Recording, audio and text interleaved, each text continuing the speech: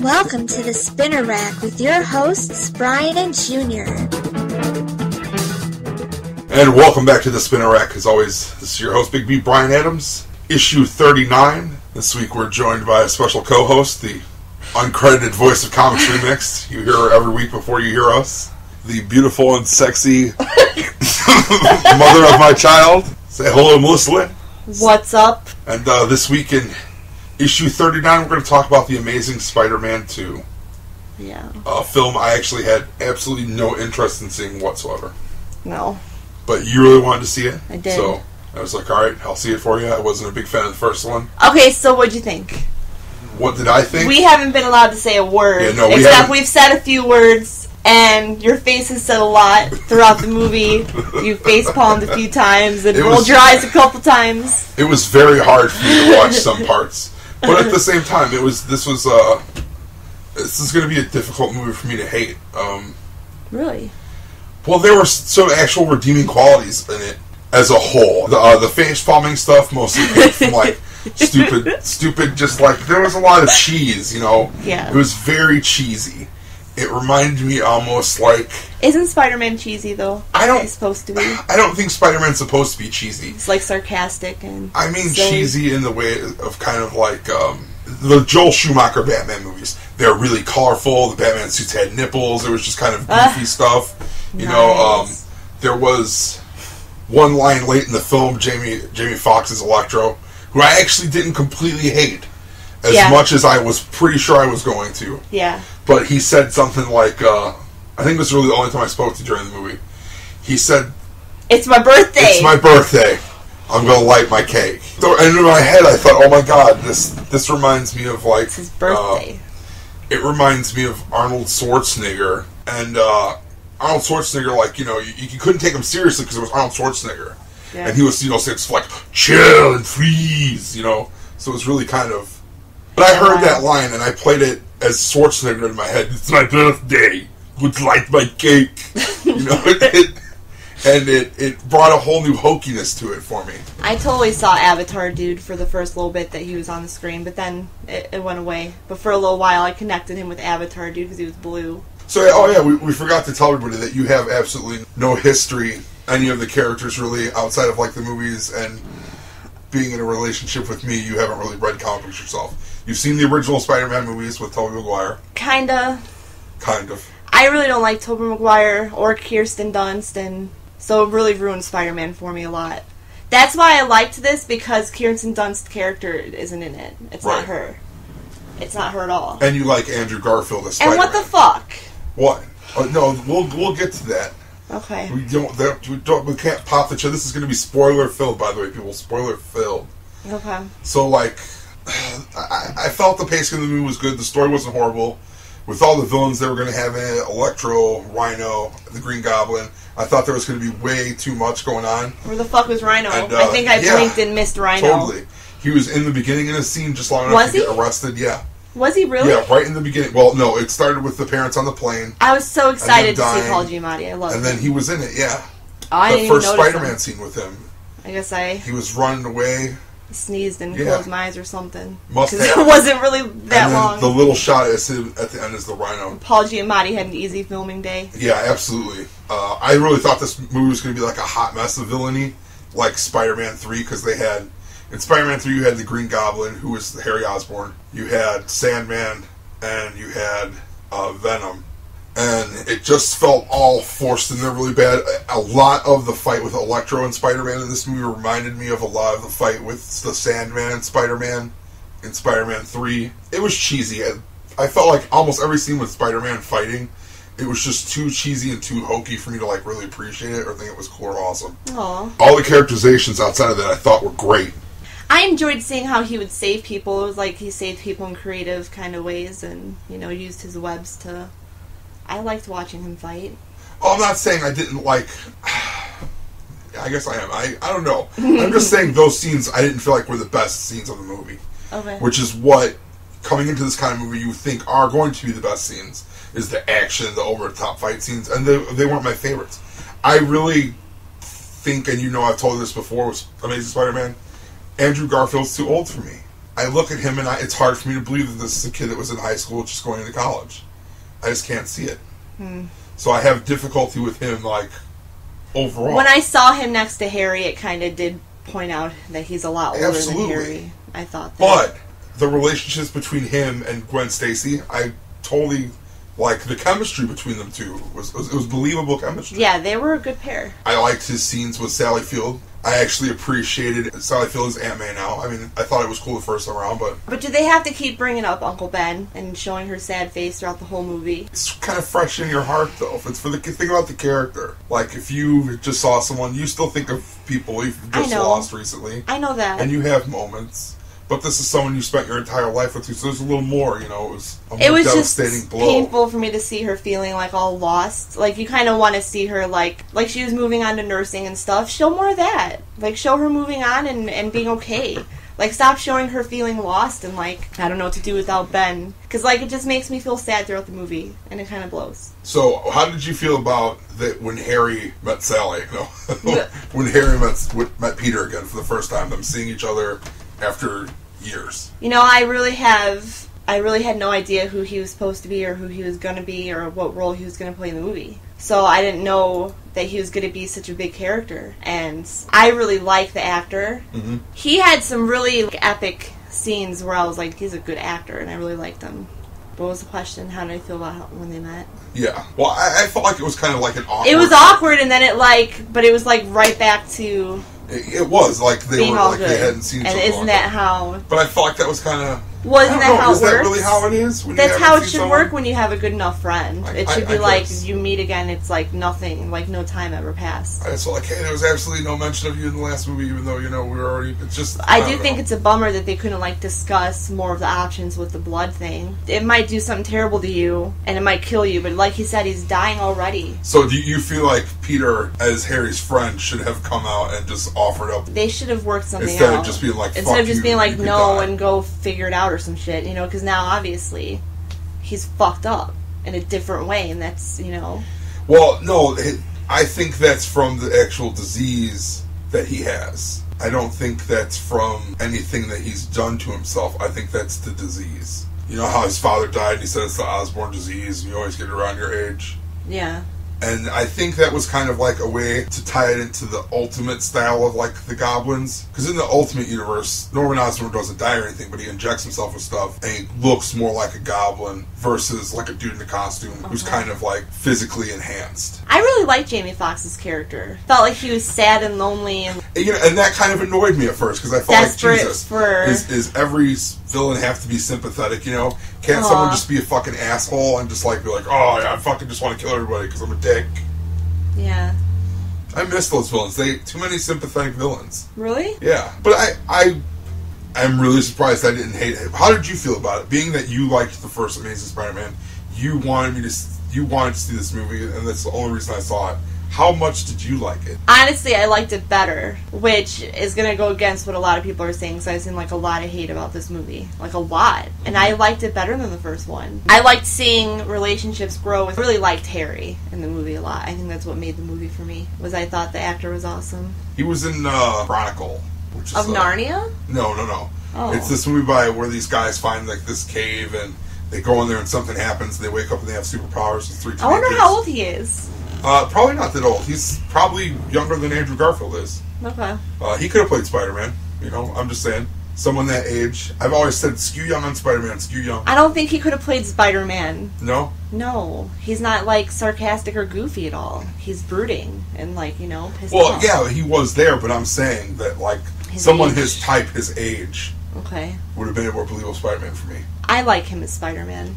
You know why I like him as Spider-Man? Because I can see him in that suit, whereas Tobey Maguire being a sarcastic Spider-Man, it's like, I fucking hate Tobey Maguire. He's like whiny to me, and like he just doesn't fit it. I just don't feel like he fits it. So do you like Tobey Maguire as Spider-Man? Just not Spider-Man for you? You know, he didn't bother me. You've got to realize, too, though, it's been a long time since that first Spider-Man movie. It has. I think, when did that come out? In 2000? I actually got to see a screening of it 3 months before it came out, and did you like it at first? I thought it was great.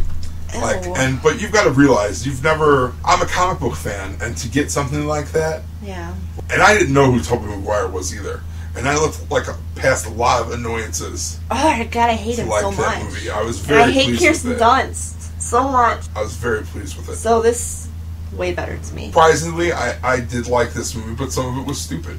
The windshield wiper part. I felt like they did. Oh my God! Yes, yes. Right in the beginning when he's trying to capture Rhino and he jumps on the windshield of that truck and Rhino hits the squirters. Oh, that's Rhino in the truck. That's Rhino in the truck. That was Paul Giamatti. Okay, well, see, they didn't give me enough. Me as somebody who doesn't know anything about it, I still don't know anything about Rhino. Well, yeah, that was him in the end in the big metal suit. Well, yeah. That you were so disappointed. It's like, where was he? I mean, seriously, for as much noise as they made about Paul Giamatti's going to be Rhino, they really did. Nothing. They made a lot of. But I know you don't follow this stuff a lot. There is a lot of talk that Sony is planning on doing a Sinister Six movie, which is a group of 6 of Spider-Man's villains that, that's kind of what they're building, the Sinister Six. Oh, sorry. Sinister Six. That's what they're building to in this. You can totally see it. Okay. In the end, when they showed the big Rhino suit, before they showed the Rhino, yeah, there were octopus arms that seemed to be sentient because they were moving around by themselves, but I think they were kind of like that in the comic books anyway. I think that was more of actually something they did in the original Spider-Man movies, making them kind of have a mind of their own. But they were moving around.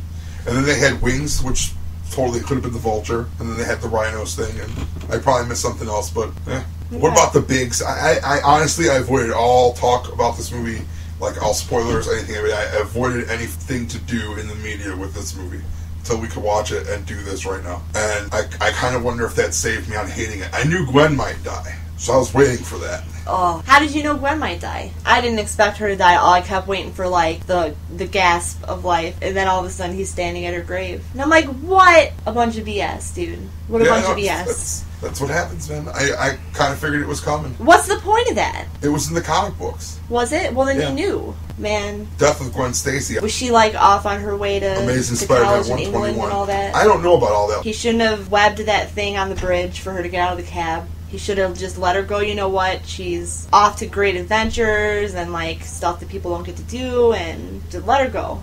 Why do you have to bring her back? Yeah, I don't know. He's got to feel like a douche. Yeah, I would think he feels like it. And then her father, the whole movie. Yeah, that was weird. I'm an asshole popping up all over the place. Fucking That's strange. And I don't think they handled. I mean, at this point, and because of talking with Junior doing this show, it's changed my views on these movies sometimes.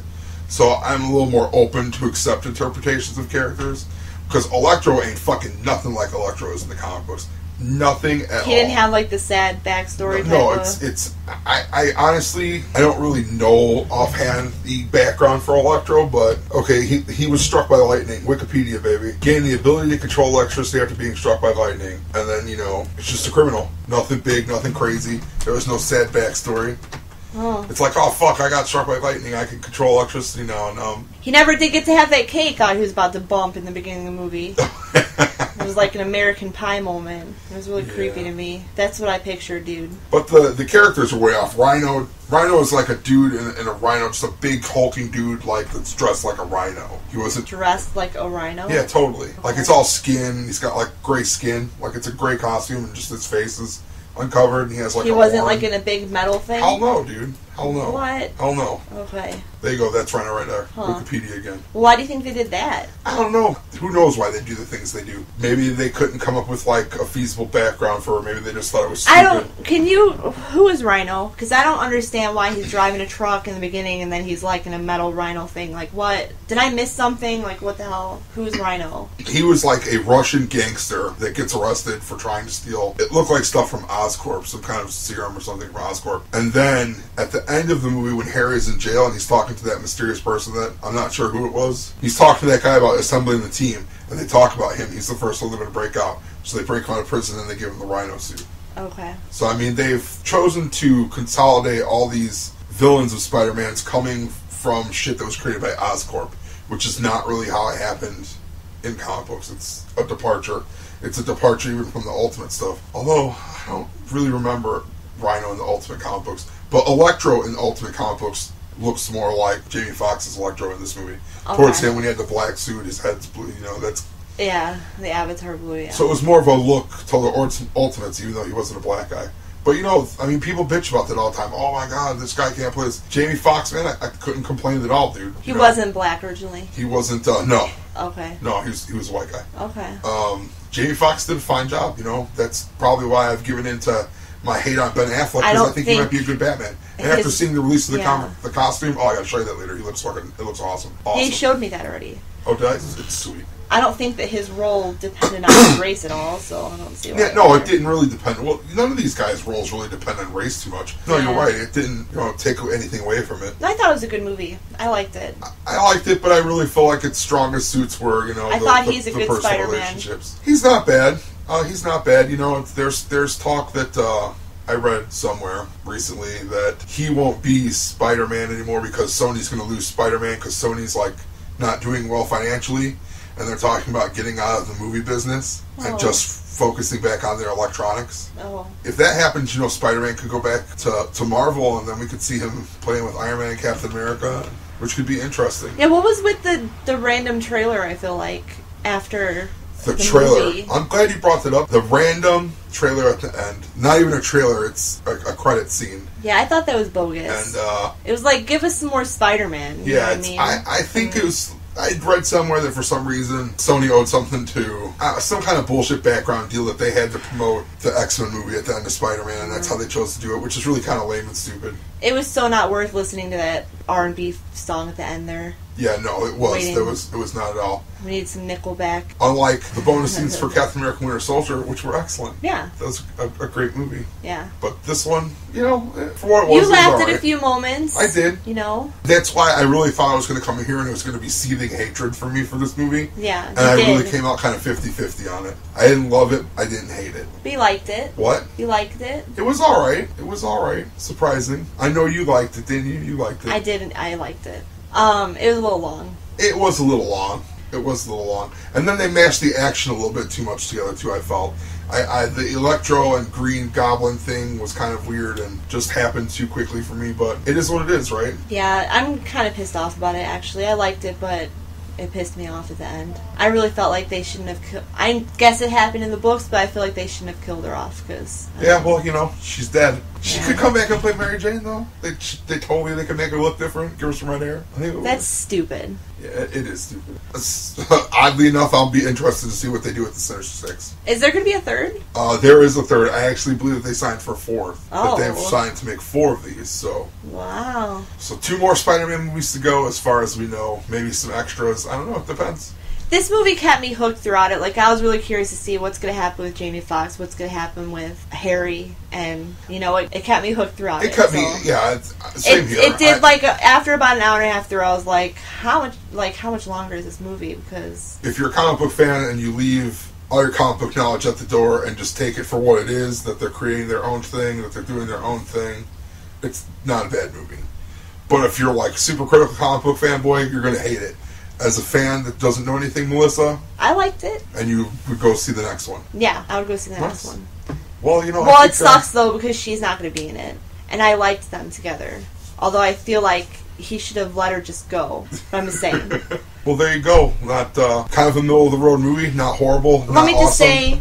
It did piss me off that she was, she was in the cab, about to go. And I'm like, oh, well, that's... she'll be safe because this big fight's about to go down and, she's on her way out. And I was like, oh, how convenient. And then they kill her. Should have been like, oh, how convenient.